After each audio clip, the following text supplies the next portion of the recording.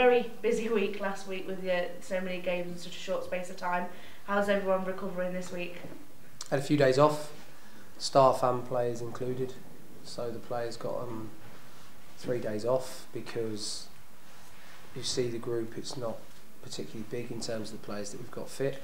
And I just felt it was a reward that the players deserved based on their monumental efforts last week. So to play 3 games in 6 days is never easy when you've got a full squad. So for our players to do that with 10 and then 11 injuries and to come through it with such positivity, the players needed some time to switch off. And I think also as well, because we all work so hard here, we all spend so much time together, it's probably good for everyone to get away a little bit and have some family time. So players all came back in. They were and have been really good today and gearing up to obviously a big game at the weekend. It's been quite nice having opportunities to get on the grass with the players because we haven't had that chance to train.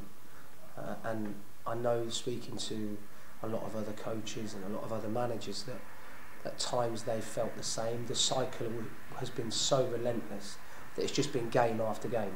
So for us to get some really good work in the training ground this week with the players has been, I think, of paramount importance. How much does that say as well about the players off the pitch, about the effort that they put in last week and how determined they are to still go and get results, the challenges they're faced with, you say, or the injury list that you've got? Yeah, they live their lives right. They're really professional. We've got a group that drives themselves from within.